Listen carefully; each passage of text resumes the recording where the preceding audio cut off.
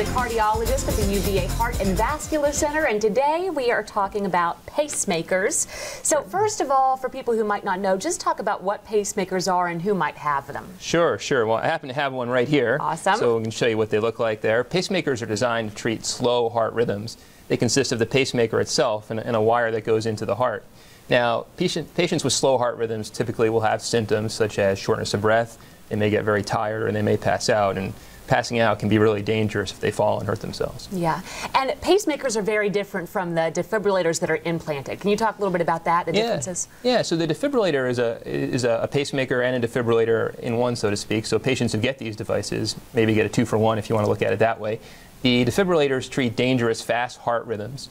And this is really important in our country because millions of Americans have heart failure, and patients with heart failure are particularly at risk for these dangerous fast heart rhythms. Yeah, and I know that they say that a lot of these could help patients from getting certain types of heart tests that they might otherwise have to get. Is that right? That's right.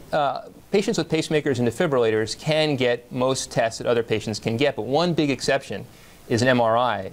And the MRI is really the gold standard and the best test for diagnosing a number of conditions like brain tumors, strokes, spinal problems, knee and shoulder problems, problems with internal organs, and also it's the gold standard for looking at viability of the heart after having a heart attack.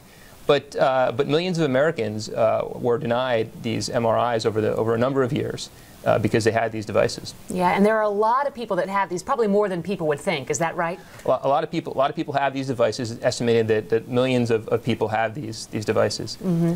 So with the advent, though, of the new MRI conditional defibrillator, this has all changed. So MRI conditional pacemakers have been in the market for a few years, and the idea behind these pacemakers is they were constructed in a certain way to allow them to function safely and effectively in an MRI environment. But we didn't have that for the ICD until just recently. So in mid-September, we now have this device, which is an MR conditional ICD, and this can function safely and effectively in an MRI environment.